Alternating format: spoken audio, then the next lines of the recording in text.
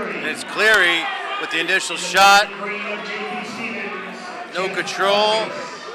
Our official Ed Marion, assisted by Rich Bruno. It's Cleary in the red from Edison and Plungis in the black from South Plainfield. Good counter by Plungis. Plungis is a sophomore, 16-9 on the season. He is one of 7 South Plainfield wrestlers in this tournament final. Now, if neither wrestler can improve their position here, we'll get a stalemate and a fresh start. And there it is. Our official Ed Marion calls a stalemate. As they come back, I'm sorry, Stu. As we're they come 40 back seconds into the first period. As they come back to the center, Cleary, a freshman, doing very well on the 21-1 on the season. He is one of 2 ninth graders wrestling in the finals of the GMC tonight. And that one loss was a 7-6 loss to Plungis earlier in the season. Cleary in on a single. Plungis holding on to the near ankle. Needs to crossface and spin around.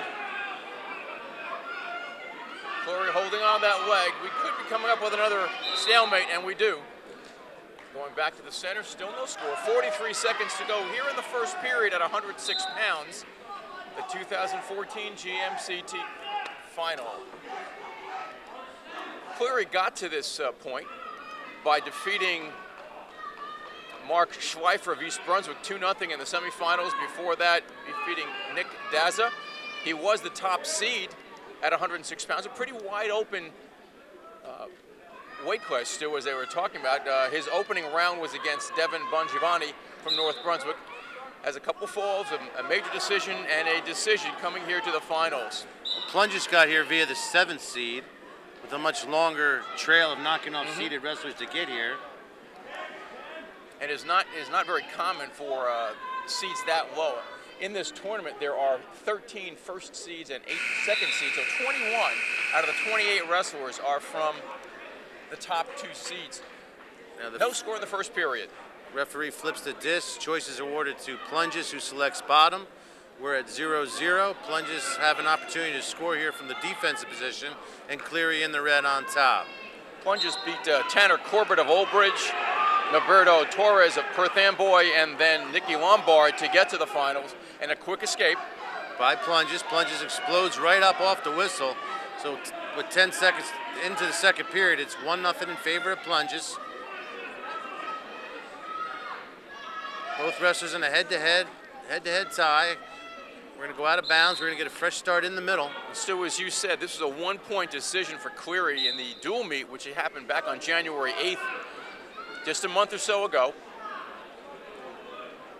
So we're expecting a pretty close matchup here. The sophomore and the freshman here at 106 pounds. They go out of bounds with 1:25 to go on the clock here in period 2. Quick start, not wasting any time. A single, backed out.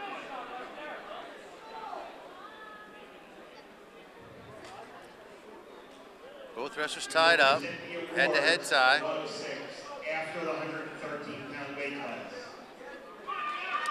Shot by Cleary, or rather by Cleary. Being countered by Plungis as they go out of bounds. Good hold by our official. You need to spin around, control the hips for the takedown. Cleary holding on to that leg to avoid giving up the takedown. They are allowing a lot more wrestling on the edge and sort of out of bounds this year with the new rule change, which made the out of bounds circle, what we call the out of bounds circle. Well, the apron. The apron is now really a part of the mat, a little closer to college wrestling dynamics. Coming up in 30 seconds here in the second period, both wrestlers on their feet. Plungis with a 1-point lead. Cleary will have choice of position in the third period. 30 seconds to go here in the second.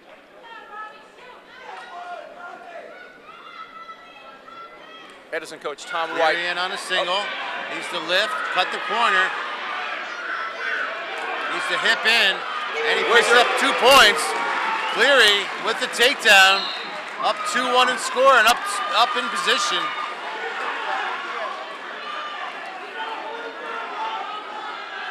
Tom White, the Edison coach, very impressed with his freshman wrestler. We're going to get an injury timeout. And we We get a look at Plungis going back out to the middle. He's ready to go. And here comes Cleary. Kevin McCann sending his wrestler out first. Well, look for Cleary to try to hold him down, try to chop box, keep him down, try to avoid giving up points. And it's Plungis with a great job escaping in 5 seconds to tie it at 2. We are tied at 2. As a wrestler, you do not want to give up points near the end of the period. That is a very frustrating thing for coaches. They're just so frustrated by that. Plungis. So Cleary's going to be on bottom in a 2-2 match. You got to give Cleary a slight advantage here. Having choice of position, he takes bottom. Stood, goes to the switch, goes to the standing switch. Does Cleary there, and it's called. We're going to get a 2-point reversal and a 1-point locked hands call.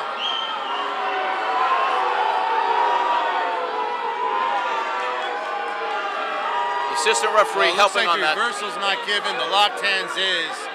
Cleary's going to.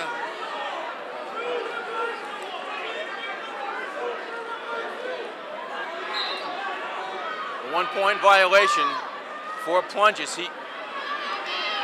So Plungis picks up 1 for the locked hands. I think he's up 3-2. He wasn't awarded the reversal. Cleary with a single, drops,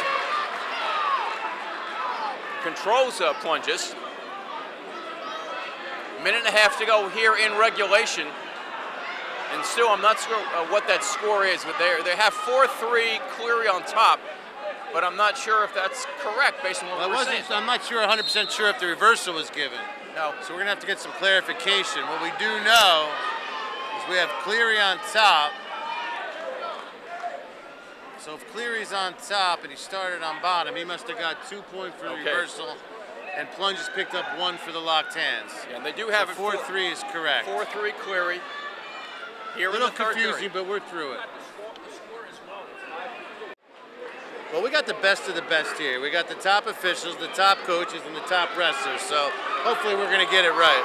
Now the scoreboard shows 3-2, which doesn't seem right. Although they're going to have.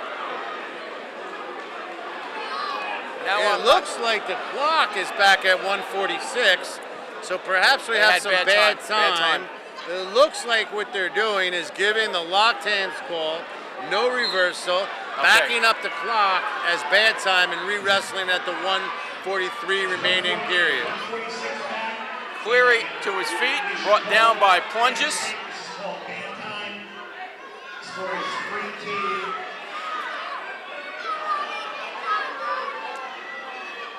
They are on the edge. So Plungis gave up the 1 for locked hands. The reversal was not given. And Plungis goes back on top. Everything that happened at that point was erased and considered bad time. And we're at 3-2 now in favor of Cleary, who's on bottom. Switched by Cleary, countered by Plungis. They go to their feet. Cleary trying to peel the hands down. And it almost gets locked hands again. Locked hands again. They must have considered that, or Ed Marion must have considered that just a reaction and just overlapping and right off. But right in front of us, in front of our camera, there was locked hands. And now Plungis is going to give Cleary 1. That's a rule in wrestling. You can optionally decide to give up 1. So we're at 4-2 now in favor of Cleary. Just under a minute now here in regulation. Plungis did get a takedown in the second period, so he has that as a single goes in, a high crotch by Cleary. Switches Cleary looking for 2 more. He's in deep. He's got to keep his feet in. He steps out. So we'll get a fresh start in the middle with Cleary on top and score 4-2. 43 seconds to go here in the regulation at 106 pounds at the GMC Finals. It is Jeff Plungis in the black uniform, trailing by 2. Cleary, a freshman, staying aggressive against the sophomore opponent. And they're going to go out, and we get a restart with 24 seconds to go.